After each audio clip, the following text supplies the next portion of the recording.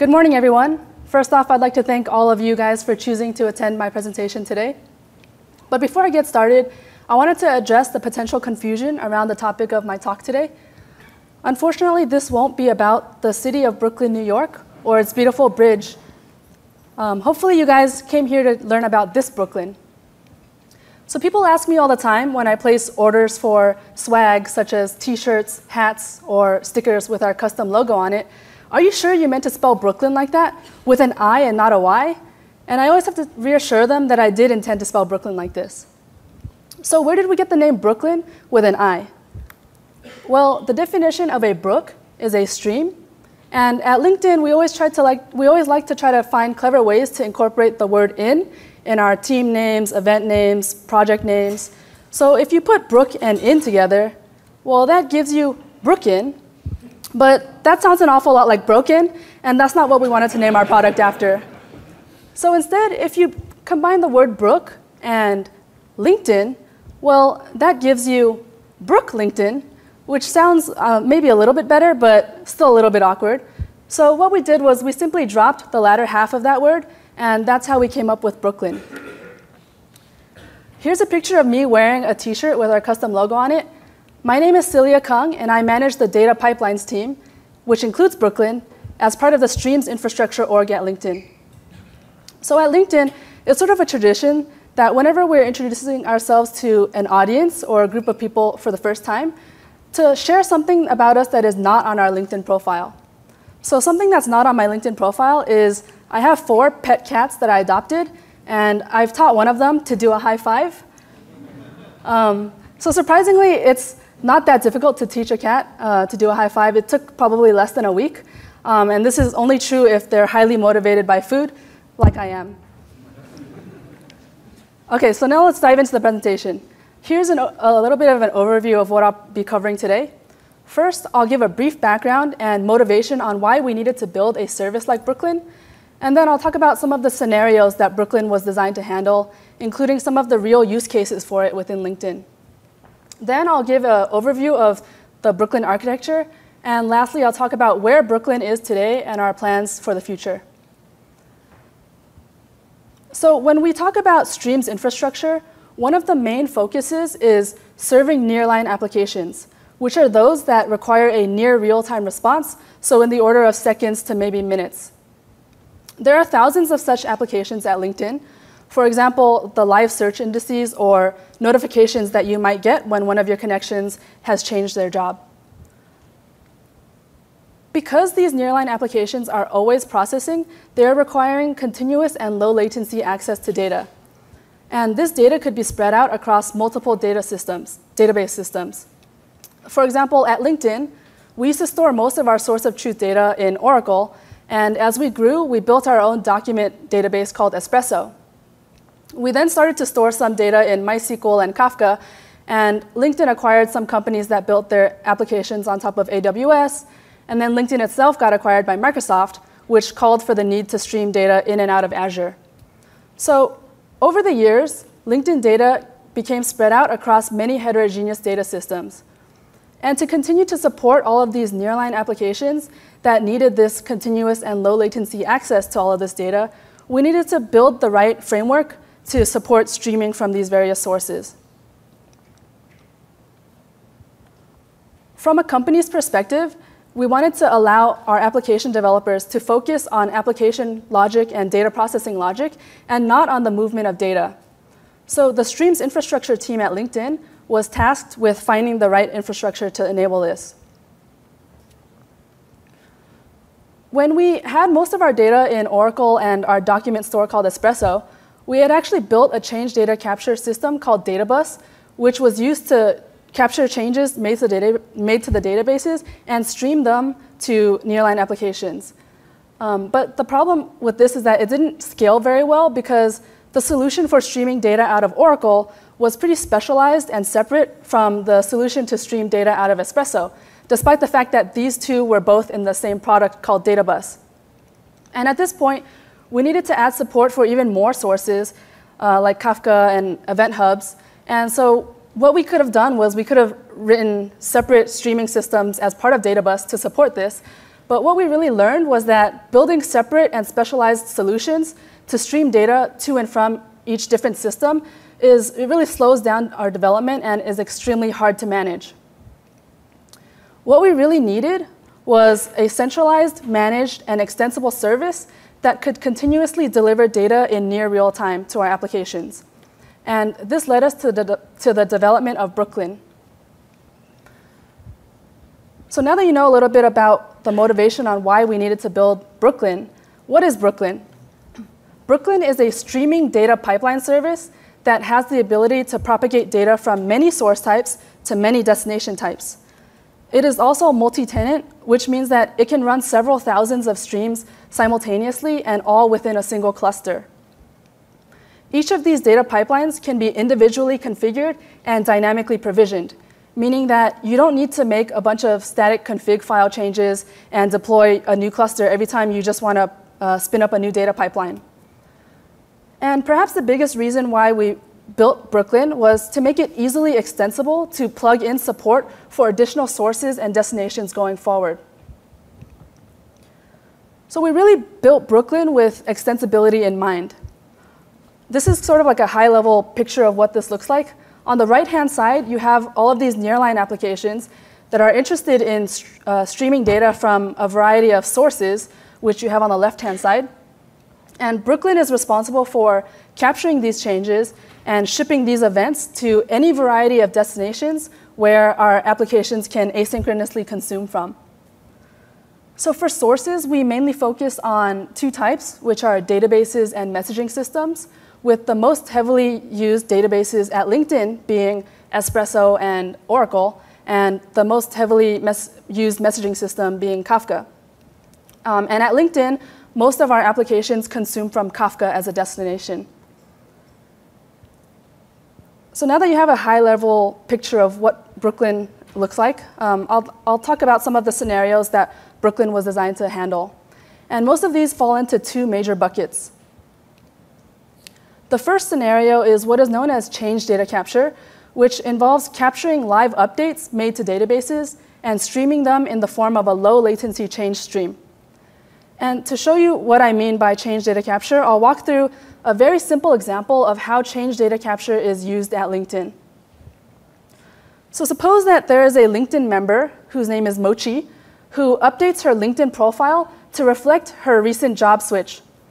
She used to work as a litter box janitor at a company called Scoop, and now she is working at a company called ZZZ Catnip Dispensary, where she works as a sales clerk. As a social professional network, LinkedIn wants to inform Mochi's colleagues of her new job change. So for example, this is the view of Rolo, who is one of Mochi's connections. And we want to show this update on Rolo's newsfeed so that he can easily engage in this update by commenting or liking this post to congratulate his friend on her new role. One way to enable this use case is, so Mochi's profile data is stored in a database called a member database and a profile table. And one way to enable this use case is to have the newsfeed service constantly query the member database directly to try to detect whenever a profile has changed. And this can work at somewhat of a small scale. But suppose that you have another application called Search Indices Service that is also interested in listening to changes that are made to member profile data. Because, for example, if a user searches for ZZZ Catnip Dispensary on LinkedIn, they want Mochi to show up in the search results of this new company and no longer in the search results of her previous company. So again, the Search Indices Service could also constantly query the member database, doing select star queries to try to figure out what has changed since the last time that it ran a select star query.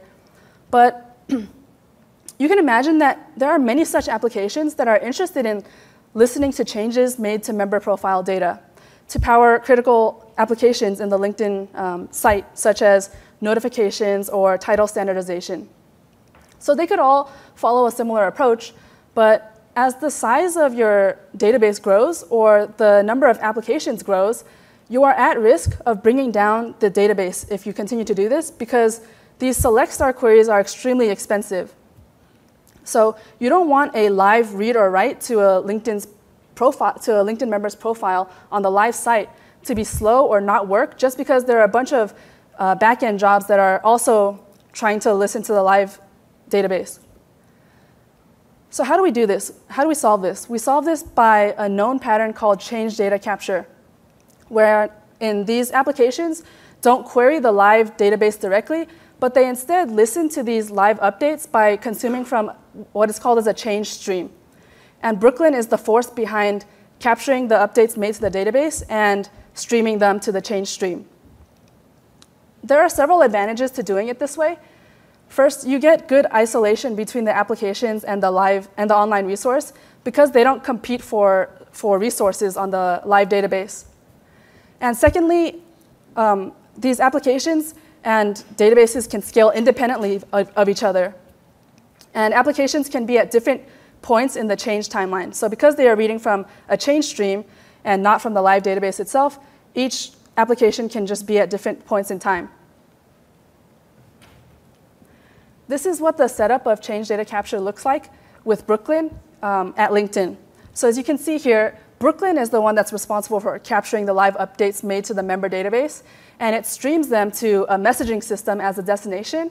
In most cases at LinkedIn, it's Kafka. And all of these various services that need to know about changes made to member profile data can just read from the messaging system, or Kafka in this case. And because Kafka has great read scaling, it can handle a bunch of different services consuming the data from Kafka at the same time and at various points in time too. So you can have an application that's consuming from the latest data, which is the very tail end of the topic, or you can have applications consuming from the earliest start in time, which is the head of the topic. And Kafka can handle that. So the second major scenario that Brooklin is designed to handle is what is known as a streaming bridge. A streaming bridge is applicable when you want to move data between different environments. So for example, you can use Brooklin to stream data between different cloud services like AWS and Azure. You can also use Brooklin to copy data between different clusters and even across data centers. This is a hypothetical example of Brooklin being used as a streaming bridge. In this example, Brooklin is consuming from 2 Kinesis streams in AWS and writing the data into 2 Kafka topics within LinkedIn on-premise. That same Brooklin cluster is consuming from 2 different Kafka topics, and writing the data into 2 event hubs within Azure. So anytime you want to stream data from X to Y is when a streaming bridge is applicable. Having a streaming bridge allows organizations to enforce policies. So for example, you might have a policy that states that any data coming out of a particular source must be encrypted because it has PII data. Or you might have a policy that states that any data coming into your organization needs to be of a particular format like JSON or Avro. And you can just configure your data pipelines to enforce such policies. And it makes it easier for organizations to manage if all of their data pipelines are within one centralized service, instead of having many applications running their own one-off pipelines. But perhaps the biggest streaming bridge scenario at LinkedIn is to mirror Kafka data. So Kafka is used extremely heavily within LinkedIn, and as most of you know, it even came out as a project coming out of LinkedIn. And we use it to store all sorts of data like logging, tracking, and metrics information. So we use Brooklin to aggregate all of this Kafka data from all of our data centers to make it easy to access and process from one centralized location. Brooklin is also used heavily to move enormous amounts of data between LinkedIn and Azure. As most of you know, LinkedIn was acquired by Azure, and now we have a huge effort to move a lot of our data over to Azure. And perhaps the biggest scale test for Brooklin was the fact that it has fully replaced Kafka Mirror Maker at LinkedIn. So for those of you who are not familiar with Kafka Mirror Maker, it is a tool that is provided with open source Kafka that simply supports copying data from one Kafka cluster to another. And many companies use Kafka Mirror Maker for this purpose. But at LinkedIn, we were seeing a tremendous growth in the amount of Kafka data year over year. And Kafka Mirror Maker was just unable to scale up with the amount of Kafka data that we needed to handle. It was difficult to operate and manage, and it had poor failure isolation, meaning that every time there was an issue with mirroring a particular Kafka topic or a particular Kafka partition, oftentimes the entire KMM cluster would fall over. And in fact, we were relying on a nanny job whose sole purpose was to detect when KMM clusters were down and simply restart them. So this just wasn't working well for LinkedIn at LinkedIn scale. And so because we already built a generic streaming service in Brooklyn, we decided to double down on Brooklyn and use it to mirror all of this Kafka data as well. So when I talk about Kafka mirroring pipelines with Brooklyn, those are simply Brooklyn pipelines that are configured with a Kafka source and a Kafka destination. And it was almost as simple as that. So by doing this, we were able to eliminate a lot of the complexity around all of this KMM setup at LinkedIn. And this is best described by showing you an example of what the KMM topology used to look like at LinkedIn. Taking this specific example, where we want to mirror two types of data, tracking and metrics data, and we want to aggregate that into their respective aggregate tracking and aggregate metrics clusters in each of the 3 data centers. To do this with Kafka Mirror Maker, we needed 18 different KMM clusters to do this. So imagine that if you wanted to make a simple change, because of the fact that each Kafka Mirror Maker cluster can only support consuming from one Kafka cluster and writing to one Kafka cluster, we needed to support one cluster per pipeline, which is why we have 18 for this use case here. And so suppose that if you wanted to make a simple change, say you wanted to add more topics to the whitelist of, let's say, the metrics to aggregate metrics pipelines, we had to do this in 9 different places. For example, the bottom 9 KMM clusters here. Because each one is controlled by a static config, we had to make this config change manually 9 different times and then restart each KMM cluster for the change to take effect. But in reality, we have more than just metrics and tracking information that we want to mirror in LinkedIn. And we have much more than just 3 data centers. So you can just really imagine the number of Kafka Mirror Maker clusters that we had to manage. It was actually in the hundreds.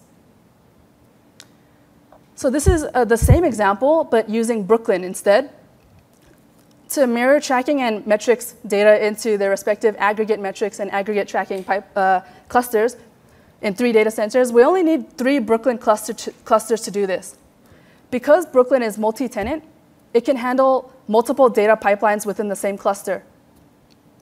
And so if you wanted to make a change, the same change by adding some topics to the metrics to aggregate metrics pipeline, you don't need to make a config change. In fact, this can be done dynamically. And I'll show you this later with, when I dive into the Brooklyn architecture. So Brooklyn's solution for Kafka mirroring was really designed with operability and stability in mind. But we did need to make some additional changes to Brooklyn to support this use case, despite the fact that we already had the ability to read and produce to Kafka.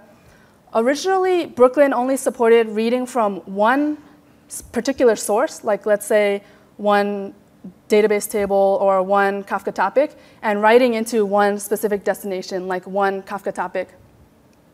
But in order to support the Kafka mirroring scenarios and make it truly multi-tenant, we had to add support in Brooklyn to support a star-to-star or a many-to-many configuration, wherein one pipeline could consume from thousands of topics and also mirror that data into thousands of topics. So in order to do this, we had to add a few more features to make it truly, to provide true failure isolation, because we didn't want to repeat the same mistakes that we sort of introduced with our Kafka Mirror Maker setup, where every time there was an issue with mirroring one particular partition, the entire cluster would fall down. So we introduced the ability to manually pause and resume these Brooklyn pipelines at every granularity. So for example, you can pause or resume the entire pipeline, just a specific topic within that pipeline, or even just a particular partition within the stream. We also added the ability for Brooklyn to detect whenever it is hitting some issue in mirroring a particular partition or topic, and to auto-pause those partitions that are facing these possibly transient issues. And Brooklin can also automatically resume after a configurable duration. So this really eliminated the need to manually intervene whenever this happened, or we don't even rely on a nanny job to do this anymore.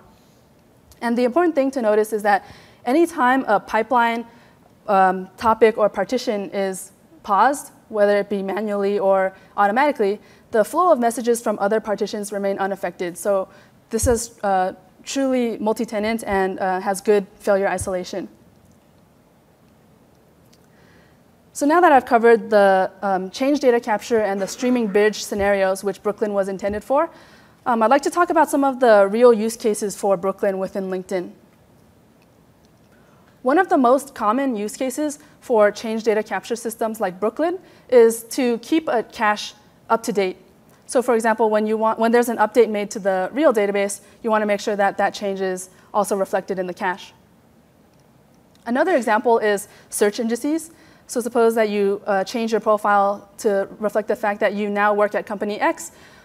There can be a search application that listens to these changes and keeps some search indices fresh so that you no longer show up in the search results of your old company, but now you show up in the search results of your new company X.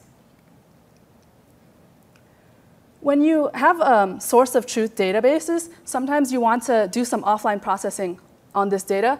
And one way to enable this is to ETL your data or push this data into HDFS to do the offline processing. So you can ship these daily snapshots from your database into HDFS. But if you do this, your data could sort of become out of date really fast because you're only taking these snapshots at most every few hours. So what you can do instead is you can consume from a Brooklin change stream and then more periodically merge these live updates in with the last snapshot that you've taken so that you can have a fresher perspective on the data. Another common use case is materialized views. So when you're modeling your database, you're often choosing primary keys that best fit the common access patterns of your application. But there might be another application whose access patterns differ from that. So what you can do is you can use Brooklin to create a materialized view where Brooklin consumes from the source of truth, and then it sort of repartitions the data based on a new primary key that you've chosen. So this is the same scenario, repartitioning here, where it doesn't have to be necessarily materialized, but Brooklin can consume from one stream and then repartition that into another stream if you need a different partition count or if you need to partition by a different key.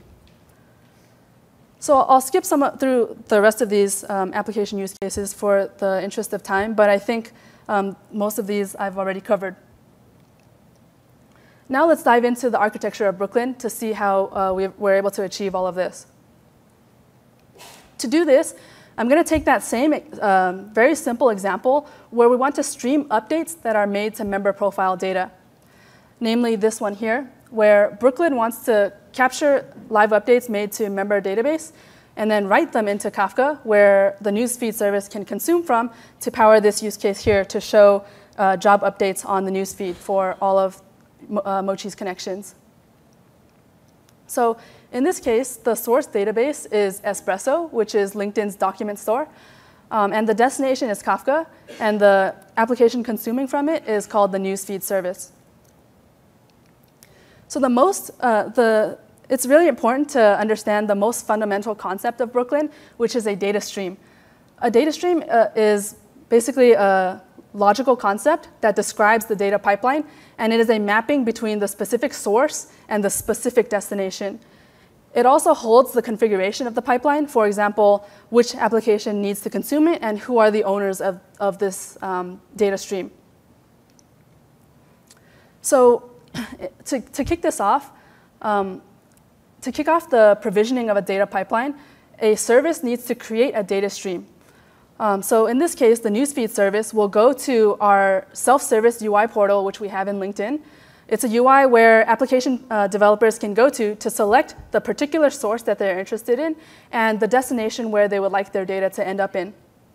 So someone will go and select Espresso member profile in the UI and select Kafka as a destination. And from there, when they click save, a create request will go and it'll hit one of our Brooklyn instances. Specifically, this request will go to the data stream management service, which is a REST endpoint that is exposed on all of our Brooklyn instances. And it can go to any of these Brooklyn instances. So when the Brooklyn instance, the far left one in this case, receives that request, it simply serializes the data stream and writes it to Zookeeper. So Brooklyn's only dependency is Zookeeper, and we use this to store our metadata, namely our set of data streams. And we also use it for simple coordination and leader election. So once this data stream is written into Zookeeper, the leader coordinator, which is the one that was designated as the leader at startup time by standard Zookeeper leader election recipes, the leader is notified that this new data stream was written in Zookeeper. And what it does is it calculates the work distribution. So it can break up the data stream into what are known as data stream tasks, or the actual work units of a data stream. So for example, if your data is partitioned, if your source data is partitioned 8 ways and it has 8 partitions, for example, the leader coordinator could create 8 different data stream tasks so that each task reads from a single partition. So once it just calculates the work distribution, the leader coordinator writes these assignments back into Zookeeper. So it serializes the data stream tasks and writes them to Zookeeper. Now, at this point in Zookeeper, each of the Brooklyn instances has 1 or more tasks, and they get notified. They're listening to their own node in Zookeeper, so they know when something new has been assigned to them. And so the coordinator of each Brooklyn instance is now notified of these new tasks. So these tasks sort of each hold a copy of the original configuration of the data stream. So each of these tasks specify that they need to read from the member profile data, and each task may signal which partition that the Brooklyn instance should consume from.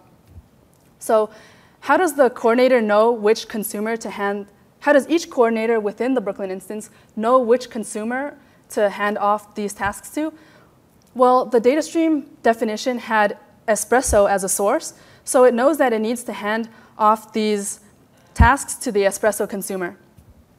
And once these espresso consumers receive the tasks, they can start to process the data from the source.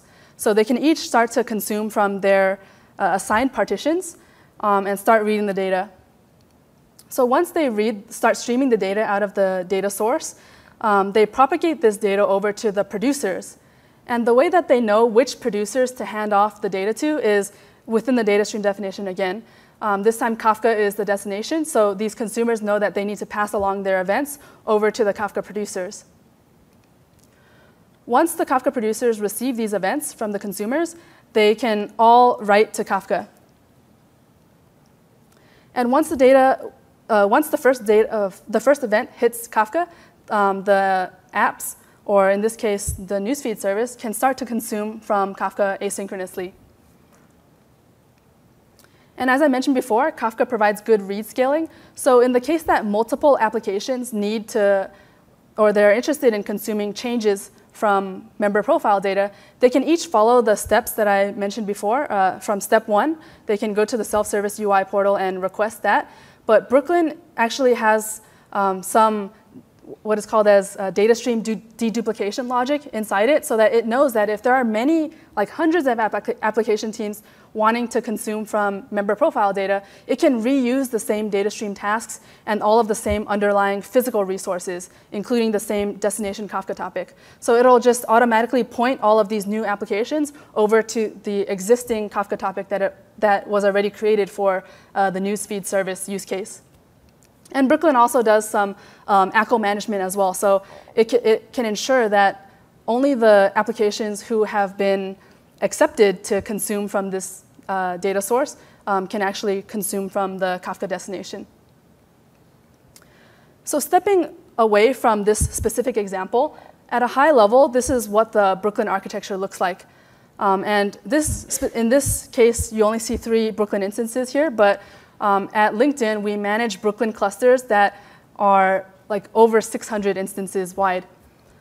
So here, There are some main components of Brooklin. Zookeeper, as I mentioned before, is used to store all of the metadata as well as do some coordination. The Data Stream Management Service is a REST endpoint that allows users to dynamically act upon certain data pipelines like create, update, read, delete, pause partitions, pause data pipelines, resume them, and also to retrieve statistics about the pipelines. We can also do that dynamically. Each Brooklin instance has what is known as the coordinator, which is the brains of the system, which is responsible for, the leader is responsible for calculating and distributing the tasks.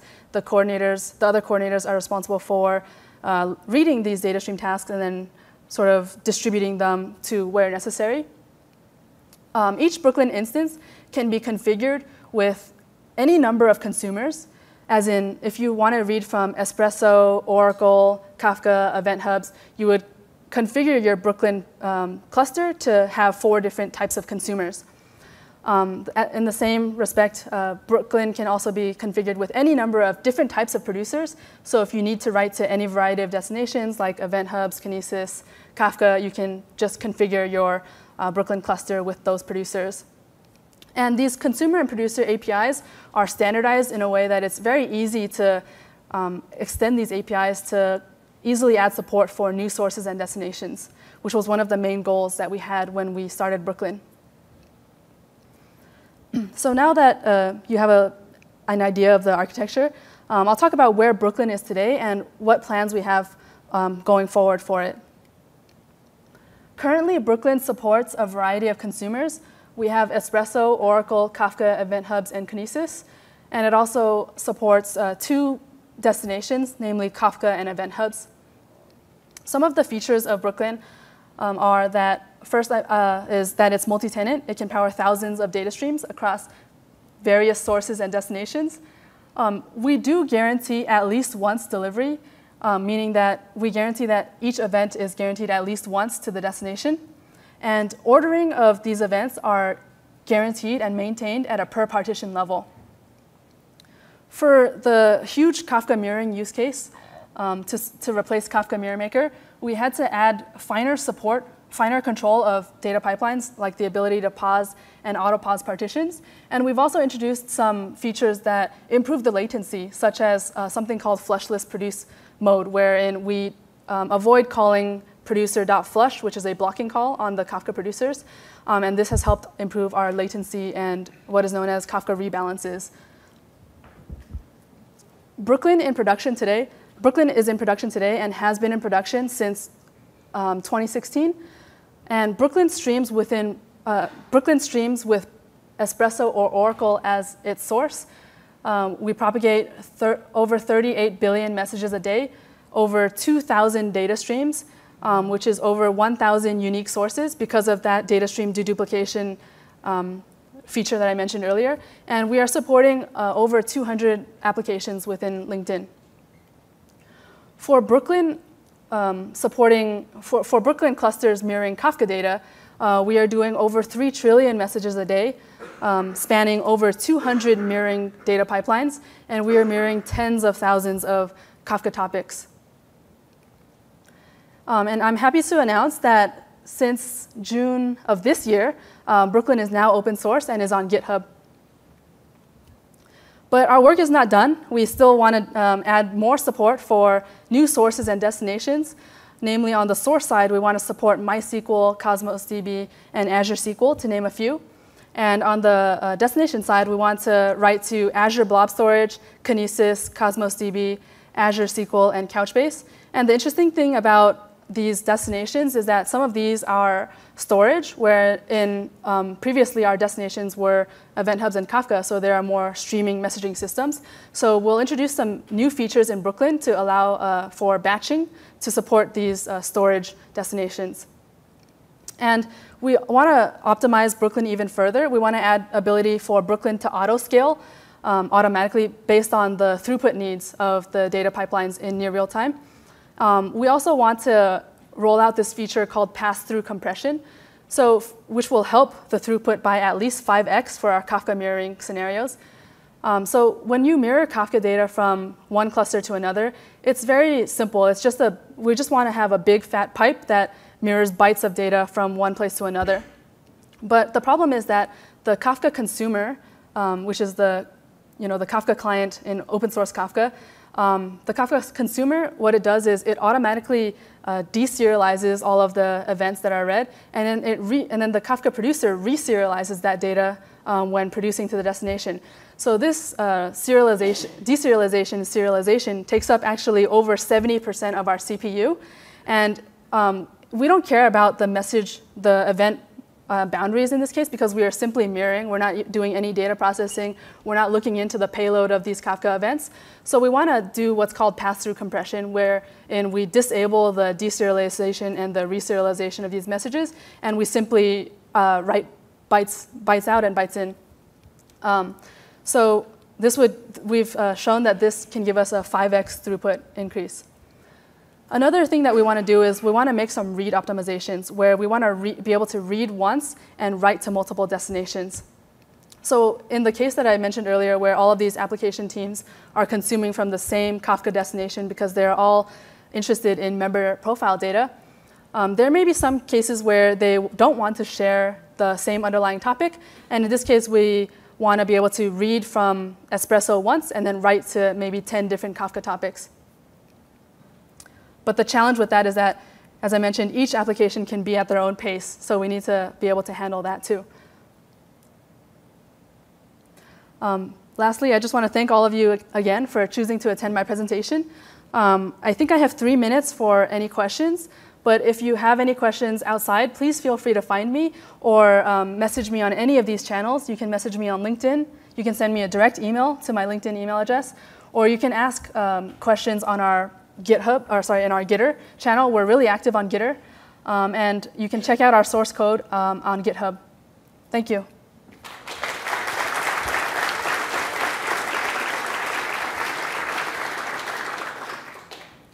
Yes. Plugins. Are you able to write a plugin for a separate type of source? Like, so we have these new sources of producers on the roadmap, but can we write our own? Yeah. So the question is, can people easily write their own consumers and producers that are maybe outside of the scope of what we have in the future? And yes, the answer is yes. We're open source now, so anyone is free to contribute. The APIs are pretty standard, so it's, I'm sorry? What language? What language? Okay, so right now we support Java. Yeah, Brooklyn is written completely in Java. Yep.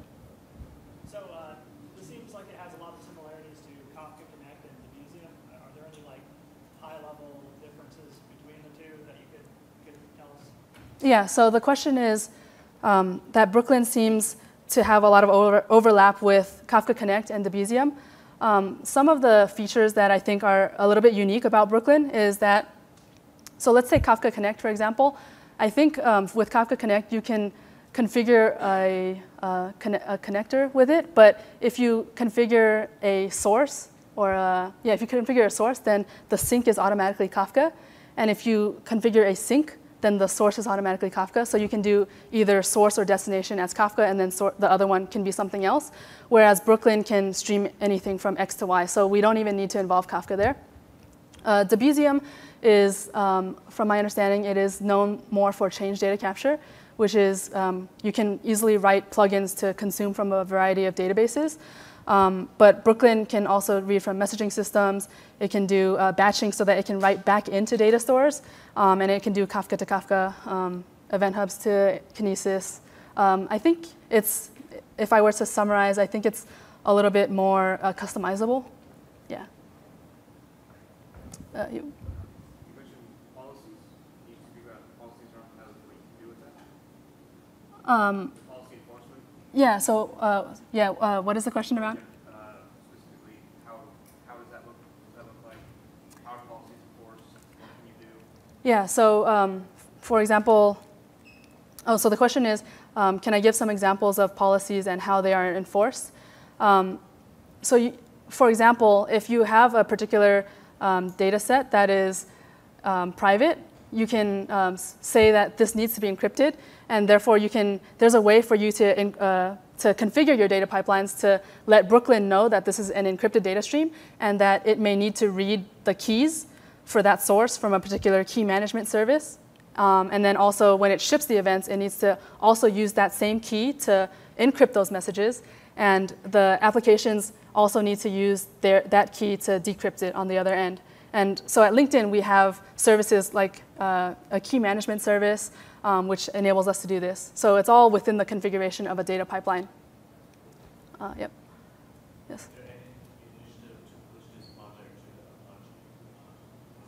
to Apache? Okay, so the question is there any initiative to push Brooklyn over to Apache? Apache is something that we did evaluate, but going forward as a company, LinkedIn is moving away from Apache. Yeah. Done. Oh, okay. Thank you. Please feel free to reach out to me if you have any questions. Thank you.